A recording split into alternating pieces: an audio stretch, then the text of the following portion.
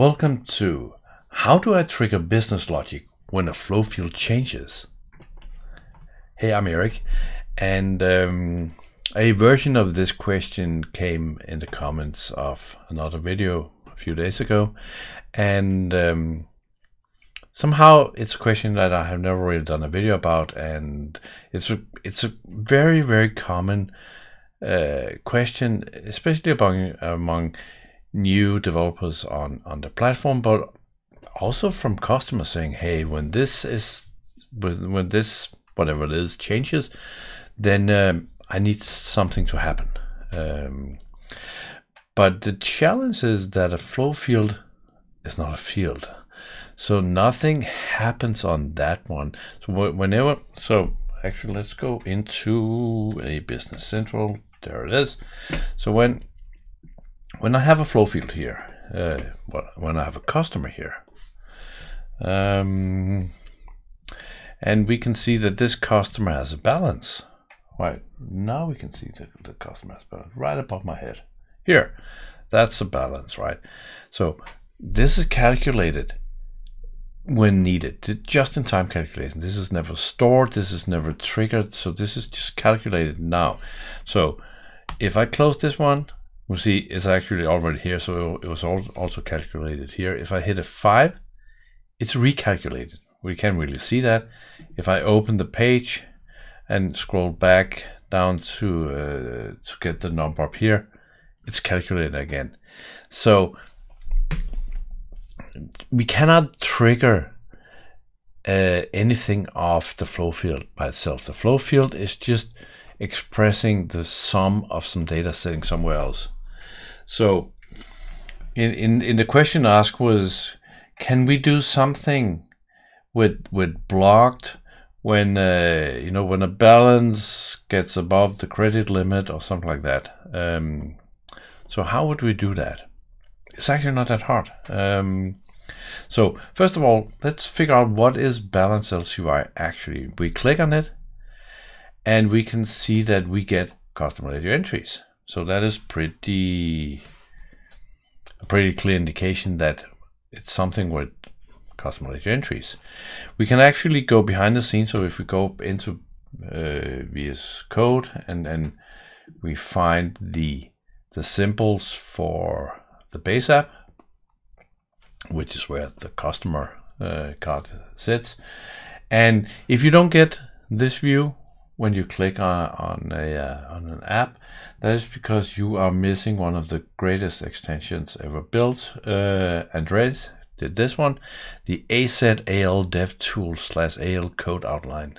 It's a long name, but this one will bring you joy. So install it.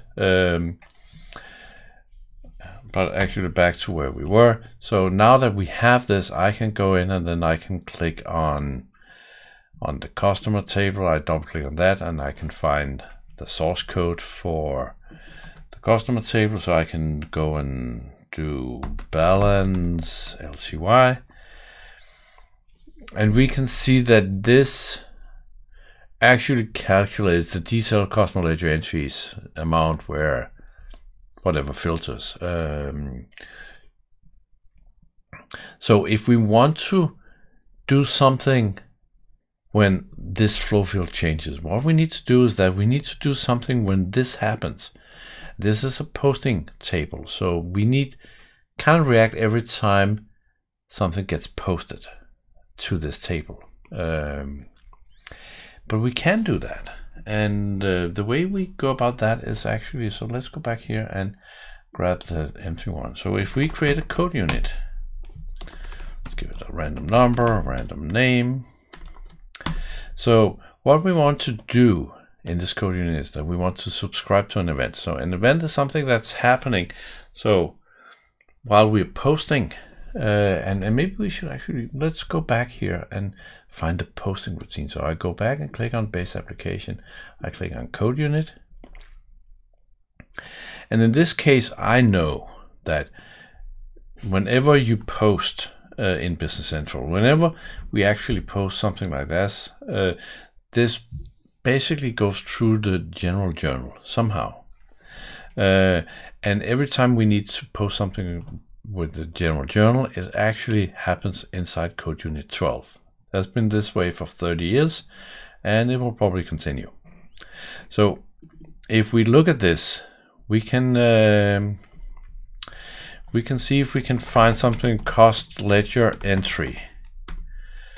Oh, and you see there's a bunch of that, so that's probably complicated. But what if we say post cost ledger? That doesn't work. How about we search for cost ledger entry? That's 518. Okay, so that's probably a bad idea. What we can do is that we can go to the bottom and take a look at what options do we have. So what events are exposed here. So which one of these can we subscribe? So if we search for cost ledger entry, we can see here on this side that there are plenty of, let's see if we can get something with customer ledger entries. There's really many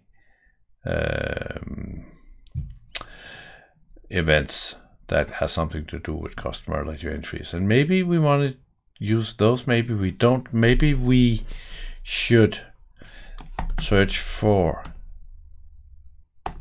insert. I think that now we have 7 things, but here post customer entry, I think we have a winner. So on before customer ledger entry insert, customer ledger entry insert, do on after customer ledger entry insert. I am pretty sure that this one will do the trick, and we will get the stuff that has just been inserted. So on after customer ledger entry insert. So I'll grab that one and go back to this thing, and let's be fancy and actually use a snippet. I very rarely use snippets, but the T event sub, not the Waldo type. No, don't use it. You can use the Waldo one, but I can use the regular one here. So we know that this is the event that we need to subscribe to. This is where we want to do our thing. So it is a code unit, and it's a code unit that is called journal post. Did I get that wrong? Gen journal post line. That's the one I want. And on some event, it's not some event, that was the one that we put in here. There's no element. And skip on missing license, skip on missing permissions, true. And the next thing, so the snippet will just give you this empty procedure, which is valid code, but is pointless unless we actually bring in some parameters. So we can do a control space here and say, okay, I want this parameter, I want this parameter. Let's see if I'm actually able to type a semicolon. I want this parameter and I want this parameter. The order of this doesn't matter actually, and you don't need to grab all of them. So I think we could probably do just with the customer ledger entry that's just been created.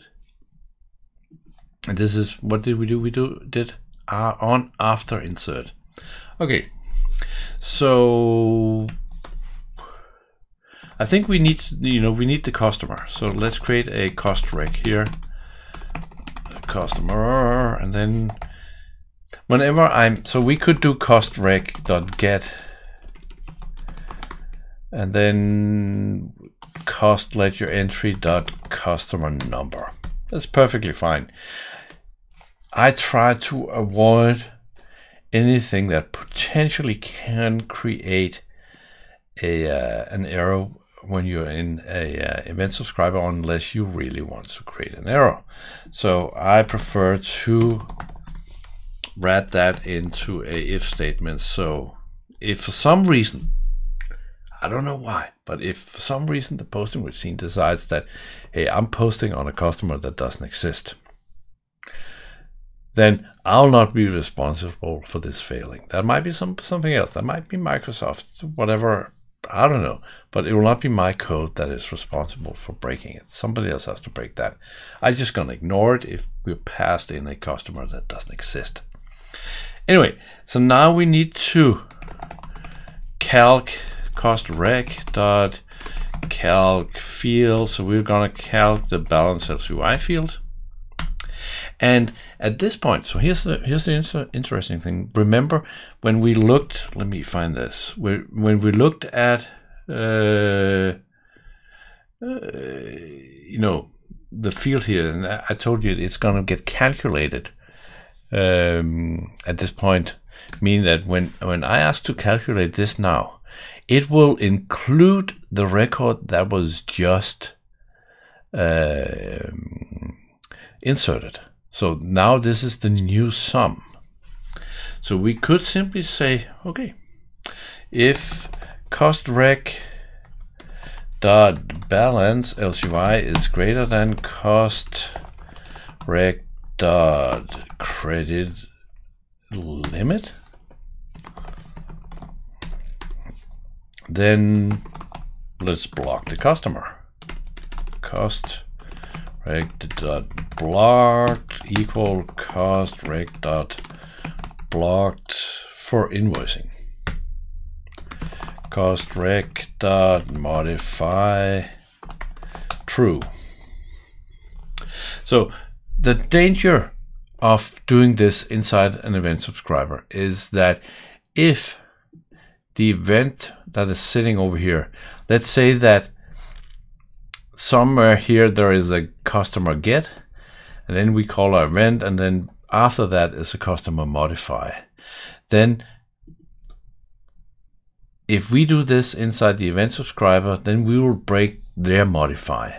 So ours will work, but theirs will break because they are not trying to modify an old version of the record.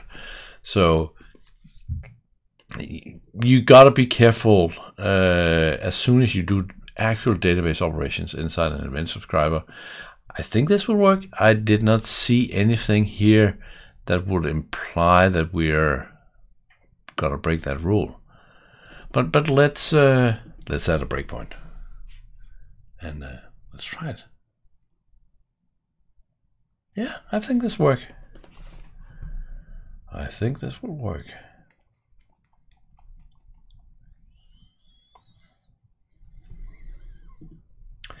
Okay, so let's give this guy a $2,000 credit limit, and he's not blocked. So we will create a new sales invoice. How about that? And we will sell him a desk. Exactly one desk, so that's 1,500 plus what did we say his balance was? 1,700. Anyway, let's hit F9. We're gonna post this, and we got a breakpoint. Boom, and we are inside our thing. So we get the customer, we calculate the balance, and let's just actually cost rec dot balance LCY 3,000. So that's the, I think that's right. There's probably also some sales tax. So that is right. So let's step through F10. We set block to blocked invoice.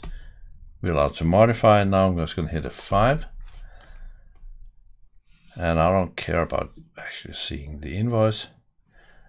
I do care about this, that now he is blocked. Mission accomplished. So now we did exactly what we set out to do, that when a flow field is changes, we're executing business logic. But in reality, it's not the flow field that we're looking at. We're looking at the source of the flow field.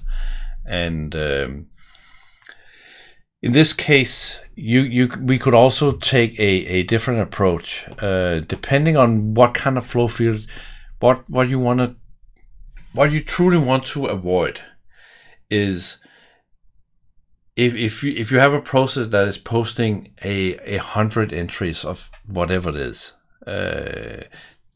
Quite often that happens, in the item journal. So if this is an item flow field that you want to react on, don't react 100 times. You have to find a better event higher up in the call stack and there might be different events that you have to do this and subscribe to. So you only react once.